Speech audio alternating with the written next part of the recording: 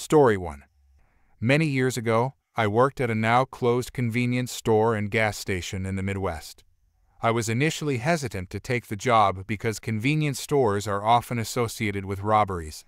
However, the store was new, well-lit, clean, and located on a busy road. Plus, I needed a second job quickly since university is expensive, and a girl has to eat ramen and peanut butter can only get you so far. After starting the job, I soon realized my fears about being robbed were unfounded.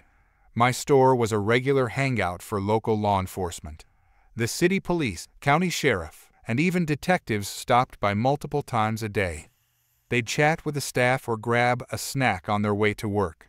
This would come into play later. While I didn't have to worry about robberies and enjoyed the job overall, there was one major annoyance: a co-worker named Branson. He was in his early 20s, well-spoken, and intelligent, but he always acted like he knew everything. No matter what you were talking about, he had to prove he knew more, even about your personal experiences. For instance, he once tried to tell me about the cafeteria in the hospital where my mother worked when I was a child, as if he knew more about it than I did. As if being a know-it-all wasn't enough, Branson was also a tattletale. If you didn't stock the coolers before he arrived, he'd tattle. If the bathrooms weren't cleaned before his shift, he'd tattle. If there wasn't fresh coffee, he'd tattle. It didn't matter how minor or trivial the issue was, he'd always run to management. The managers were just as annoyed with him as the rest of us cashiers. One time, he nearly got me fired by falsely claiming that I allowed a friend to steal from the store. Fortunately, our store was full of cameras, and after I pleaded with the manager to check the footage, it proved that Branson was either completely wrong or lying just to amuse himself. Of course, Branson never apologized because, in his mind, he was never wrong. One day, the store was filled with law enforcement officers, as usual 2 sheriffs and 4 or 5 city cops. It was shift change, and my co-worker and I were getting ready to hand off our shift to Branson. Since there were no other customers, we were all standing around chatting. The sheriff's supervisor, Bucky, was there too. Bucky was a genuinely kind person, the kind of guy who would give you the shirt off his back if he thought you needed it. While I was talking with some of the other officers, Bucky was having a conversation with Branson. I wasn't paying much attention until things started to take a turn. Branson, true to form, started arguing with Bucky, insisting that Bucky was wrong about something. Then, he went further, suggesting that Bucky didn't have the education that Branson had, implying that it was natural for Branson to know more. Bucky didn't argue. Instead, he just smiled and removed himself from the conversation, walking over to me. He caught my eye and motioned for me to come over. When I did, he quietly asked me for Branson's last name. Not seeing any harm in it, I told him. Bucky thanked me and wandered off into the store. A few minutes later, Bucky returned with a puzzled look on his face and asked Branson, "Hey, buddy, what was your name again?" Branson, sounding slightly annoyed, repeated his name. Bucky walked off again, but soon returned with a big grin on his face. He motioned for Branson to come out from behind the counter. "Your name is Branson, last name, right?" Bucky asked, his grin widening. Branson confirmed it, and Bucky reached for the handcuffs on his belt. "I'm so happy to hear that because there's a warrant out for your arrest, and I'm going to have to take you in. I'll need you to turn around and put your hands behind your back." At that moment, all conversation in the store came to a halt. My coworker and I exchanged shocked glances, and those expressions quickly turned to pure delight as Branson was handcuffed and led out of the store. I never saw Branson again. But later that evening, Bucky returned to apologize for making me stay late. I told him I didn't mind, it was worth it for the show. I would have gladly stayed late again just to watch Branson sabotage himself. Life tip: if you have a warrant out for your arrest, it's probably not a good idea to annoy a police officer. Story 2. While I did press charges on my mother for stalking me and trying to frame me as a distributor of illicit substances, I didn't want to spend much time in court because that meant being near her. So the events I'm about to describe are half from me and half from my dad. They probably aren't very accurate. It was 5 years ago. so please don't criticize me harshly if anything sounds off. It's something I've mostly tried to put behind me. To start off with, my dad actually didn't know that my troubled mother had taken a flight to my state to stalk me. She claimed to him that she was just going to take a small vacation away from everyone for her own mental health, and never said where she was going. And my poor dad didn't know what she was about to do, or he'd have warned me. My mother then spent several days secretly following me and my girlfriend around with her smartphone. She used the spare key we kept hidden inside of a fake rock to get into the house we were living in at the time. She then photographed everything she could. Then after she returned home, my dad said she looked really smug about something. He described it as the kind of look someone has when they think they've won, and she seemed unusually happy and giddy until police came and arrested her on Christmas. Dad said she was bawling her eyes out and saying she didn't do anything wrong as she was being carted out by the cops. The evidence against her was clear.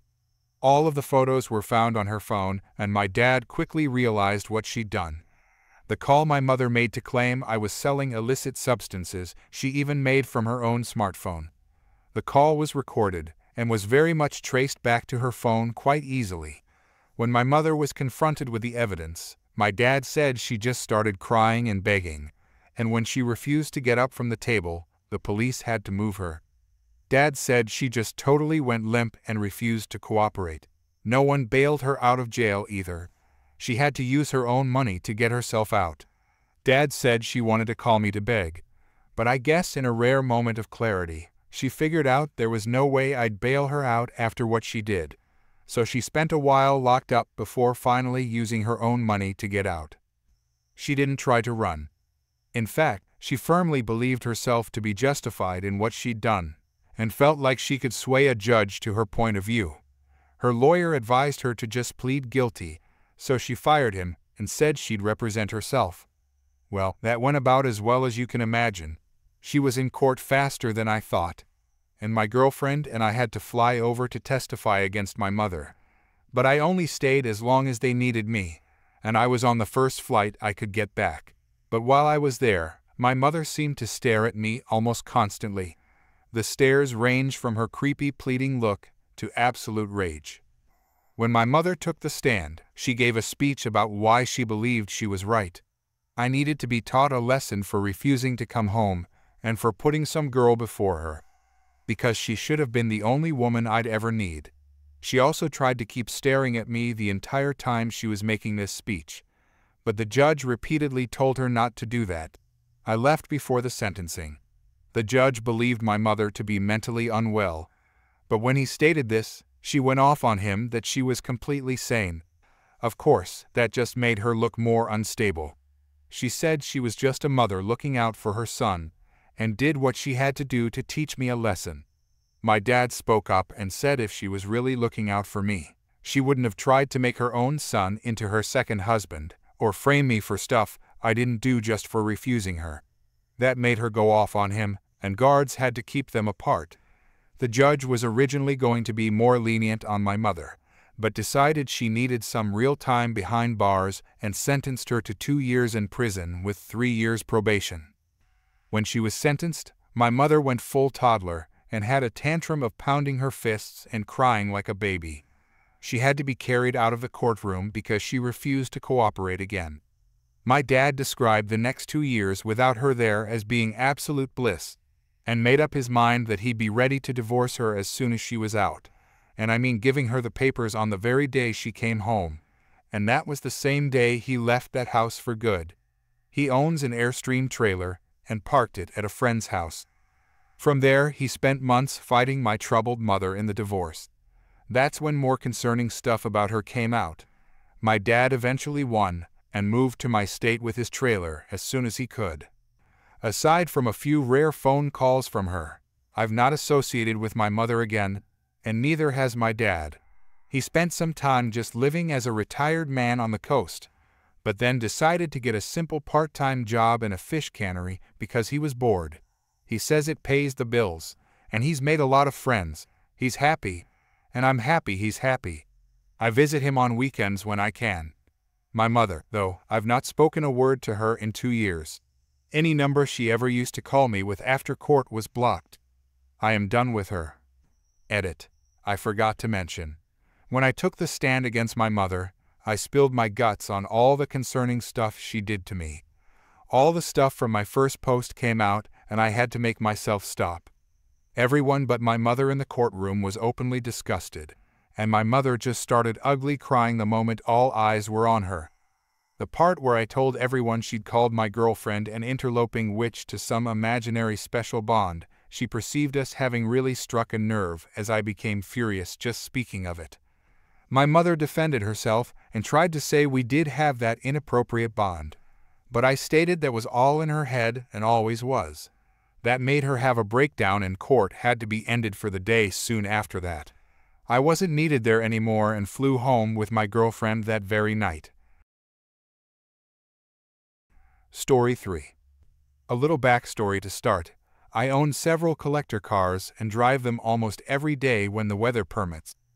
The car I was driving today was my Toyota Chaser, which I imported from Japan and modified into a drift car.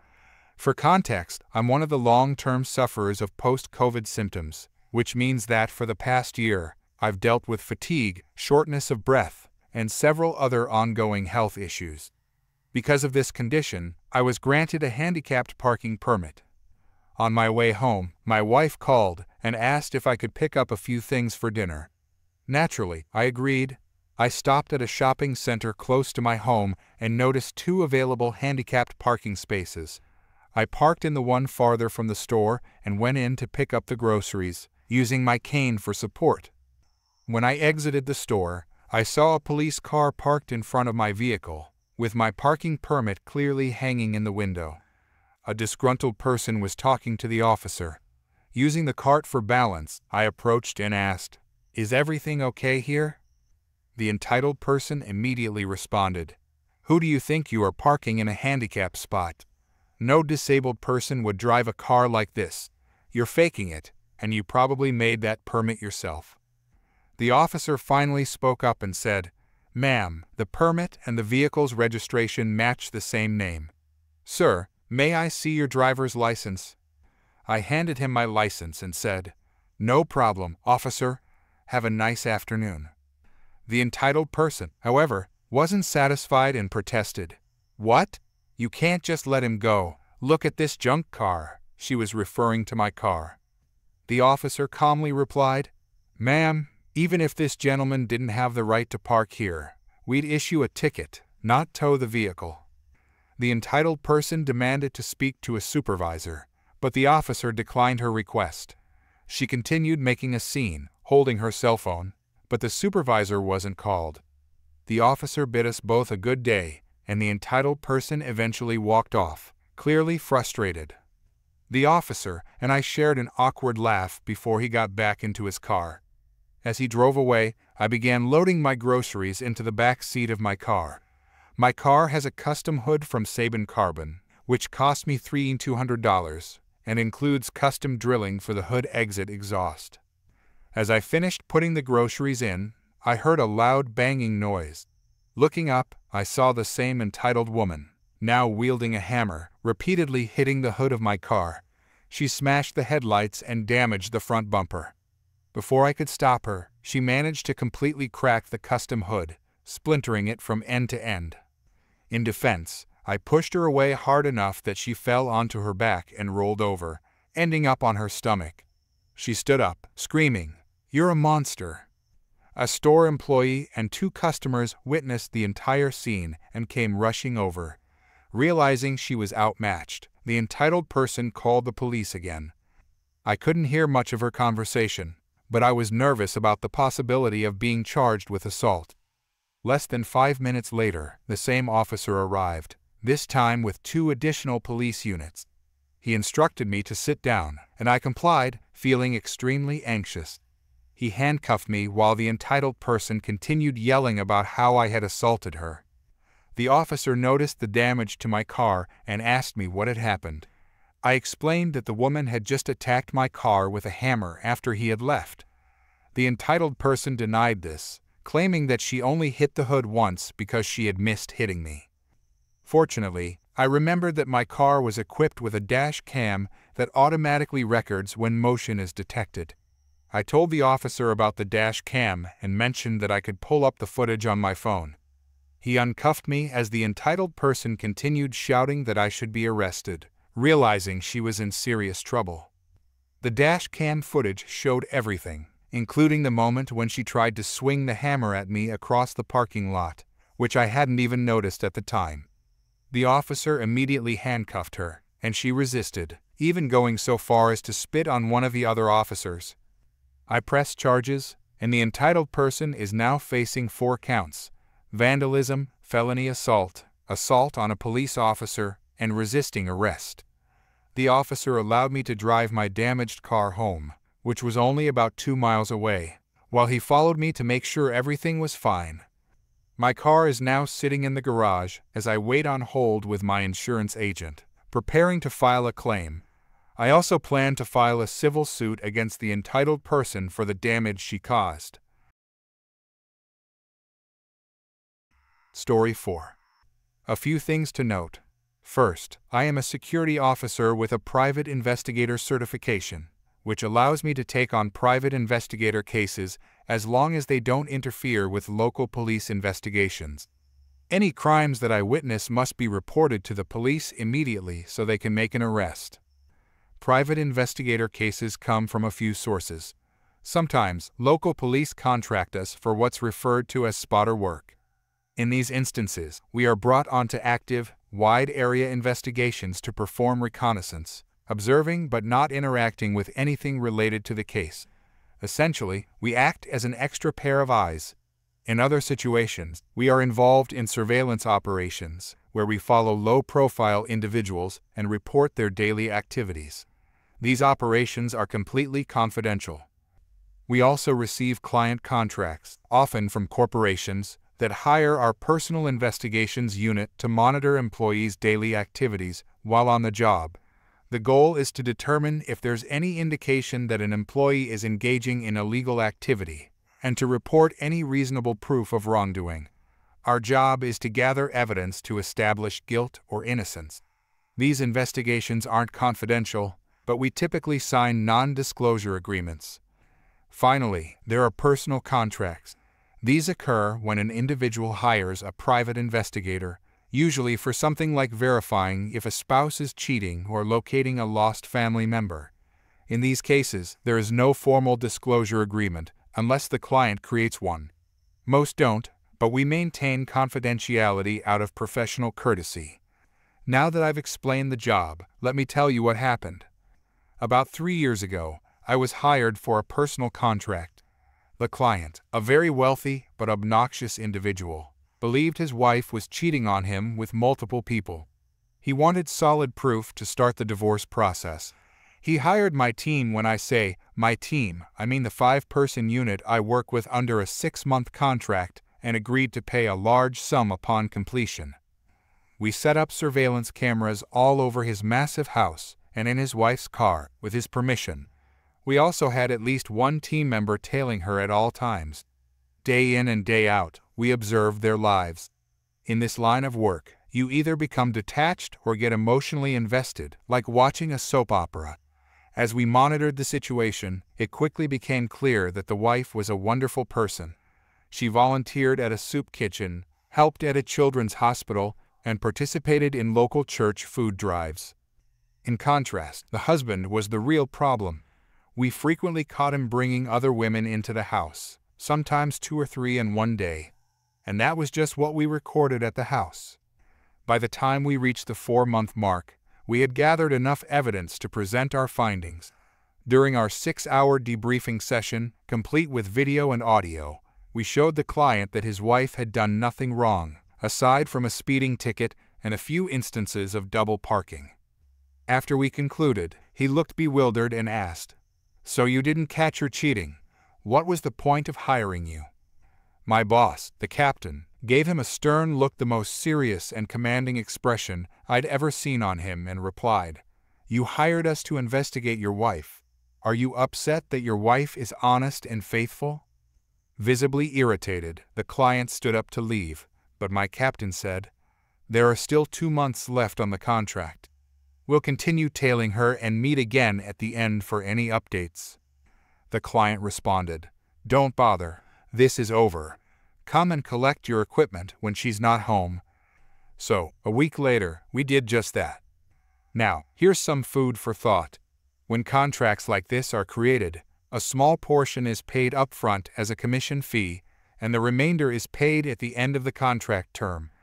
In this case, the contract was for 6 months. The commission is split among the investigators as a bonus, while the salary comes from the company to cover us until the contract ends. Once the client pays the final amount, it's divided between the investigators and the office. It's good money when everything works out. Fast forward to the next payday after the contract officially ended. My team received a call from the office about an emergency meeting regarding our last contract. When we arrived, we found out that the client had pulled the funding and refused to pay us for the work we completed. While we did get paid, we missed out on the completion bonus. Needless to say, we were frustrated. Over lunch, we brainstormed ways to get back at him, and eventually, we remembered the footage of his indiscretions. Initially, we considered blackmail, but that's not our style. We're better than that. Then I thought of his wife, so I reached out to her. I arranged to meet with her, explained everything, and showed her the footage. She cried for about half an hour. I could tell her world was falling apart. It was heart-wrenching. I advised her to get a lawyer and gave her all the evidence we had collected, along with my business card.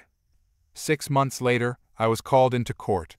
My company was suing the client for fraud, breach of contract, and unpaid dues. We won the case easily, as his lawyer's argument was that we failed to deliver the results he wanted. However, we weren't hired to deliver a specific outcome. We were hired to observe and report. In the end, we got paid. The wife later contacted me to thank me for the evidence. She filed for divorce, and thanks to the proof we provided, she got almost everything: the house, both cars, and a large cash settlement.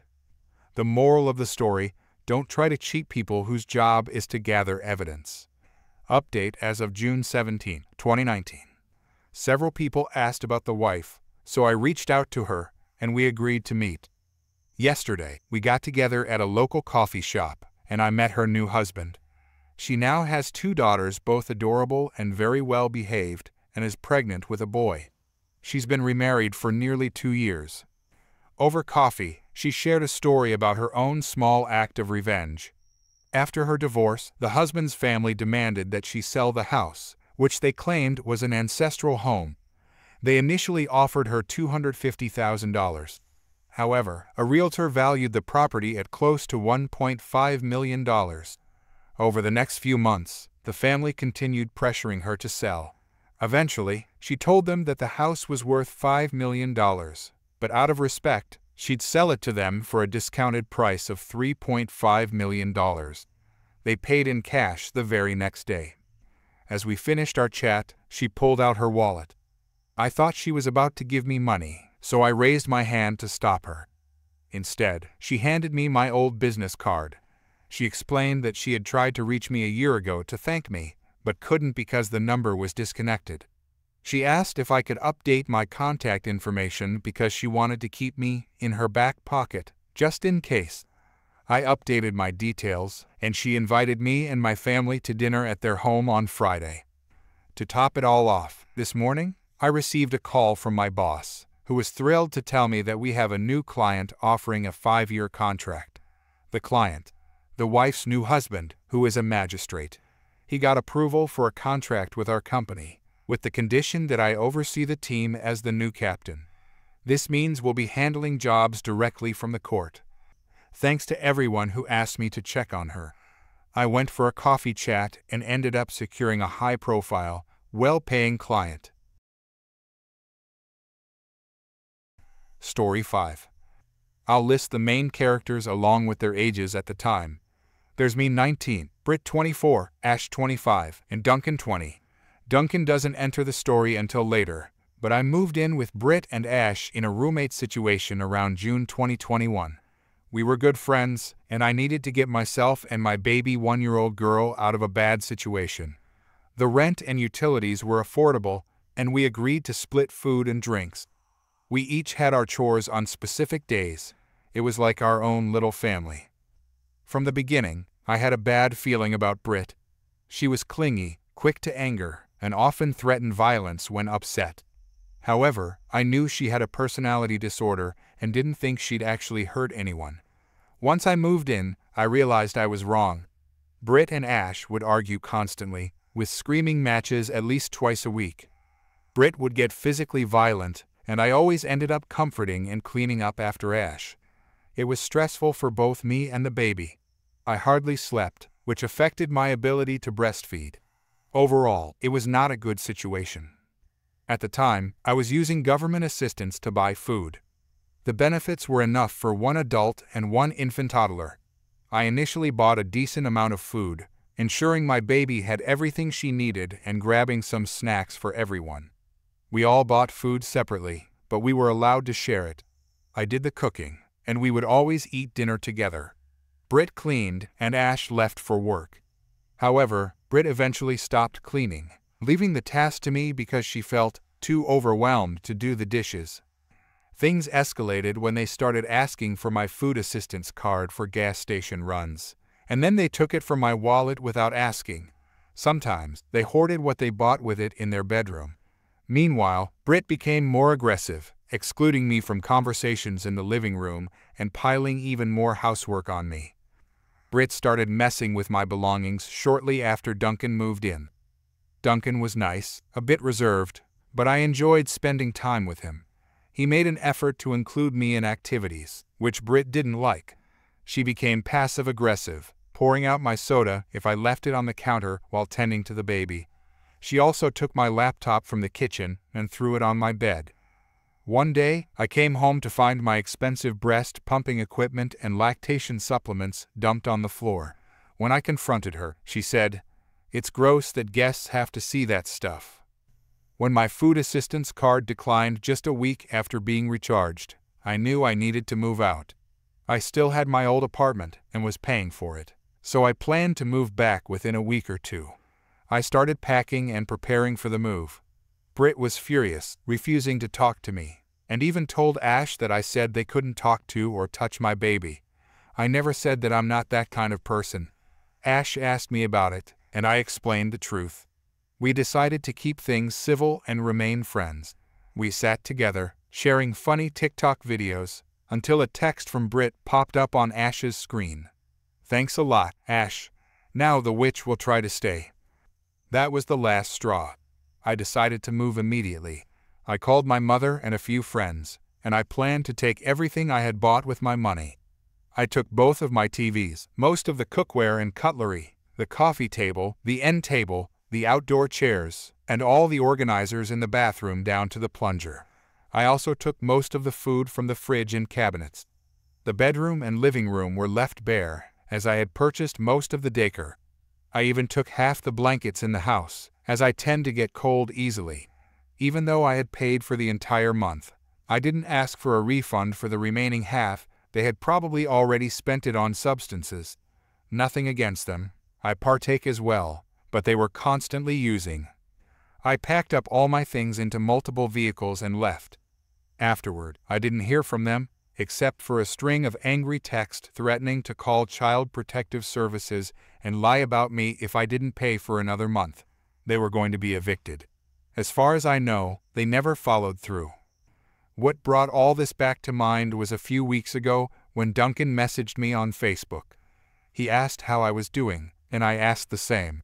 He told me that he had moved away from the roommates. He said he finally understood why I left, as the fighting had gotten worse, and the house had fallen into disarray. They never cleaned, and Duncan couldn't handle it all on his own, which prevented him from moving his toddler in with him. Britt became jealous of his friendship with Ash and started lashing out at him. He couldn't take it anymore and left just as I had. As far as I know, Ash lost her job, and Britt now works at a piercing shop. They are living off of Ash's wealthy father, but their relationship is on the verge of collapse. Honestly, I can't say I feel sorry for them. Story 6. When I was 13, I was wandering around a retail store, Let's call it bullseye for this story. Waiting for my mom to finish picking out some tennis shoes, I was aimlessly browsing the music section, looking at CDs, when a woman, who seemed to be in her late 40s, came stomping up to me. She had 5 kids swarming around her, ranging from about 3 to 10 years old, plus a baby in her arms. I had no idea what she was saying at first because her yelling sounded more like screeching. As she got closer, she tried to hand the baby to me. Completely confused, I backed away with my hands up like she was trying to give me something dangerous. Then, she started screaming for a manager. "I need a manager," she yelled, until a couple of employees walked up to us. At this point, she got a smug look on her face and pointed directly at me as if she were accusing me of a serious crime. "This employee almost made me drop my baby," she screeched. I tried to drop my children off for childcare, and she refused to take my baby and my kids. There's no sign that says how many kids you can drop off, so I won't be discriminated against just because I have a lot of beautiful children. I stood there with my jaw practically on the floor. I was 13, in the middle of my emo phase, clearly not dressed as an employee, and in the music section of all places. What about me looked like I worked in childcare at a retail store? The employees seemed just as baffled. Their expressions ranged from confused to barely holding back laughter. They stood in silence for a few seconds before the woman started shouting again, threatening to sue and insisting I was supposed to be in the childcare area. She ranted about how unprofessional I looked and how she didn't want her kids being watched by someone who looked like a devil worshiper. She even dragged her husband and church into it, threatening more action. Finally, the manager spoke up, explaining that I didn't work there and, in fact, the store didn't offer any childcare services. That only made her angrier, and she accused them of lying. I realized what had happened and explained it to the manager. This store had a small arcade room near the entrance, next to the snack counter where they sold popcorn and pretzels. The woman had been dropping her kids off in the arcade room and expected the nearby employee to watch them while she shopped. The employee was only near the arcade because it was right by the front door. The room was tiny, with only about 4 games, so I had no idea how all her kids fit in there. This was her first time back at the store since having her baby, and apparently she thought this was a childcare service. You'd think she'd be embarrassed once the truth came out, but nope, she doubled down. She started screaming that I had abandoned the children I was supposed to be watching and that the manager was covering for me. She threatened to call the police and report both me and the store for child endangerment. She was convinced I would be fired. The manager, clearly frustrated at this point, asked her to follow him so they could resolve the situation. She refused at first, saying she wanted to be there when I was fired. But the manager finally lost his patience and yelled, "Ma'am, she does not work here. Leave her alone." She eventually followed him, though not without more grumbling. After she left, the other employees brought me up to the register and offered me a $100 gift card, along with a lot of apologies. I tried to turn it down, explaining it wasn't their fault, but they insisted. From what I could gather, the woman had said a lot of terrible things about me while ranting, though I hadn't understood much of it. They were probably worried my parents might sue. They called my mom to the front of the store to explain what had happened and gave me the gift card. My mom, however, found the entire thing hilarious. She laughed so hard that I thought she might pass out from lack of oxygen.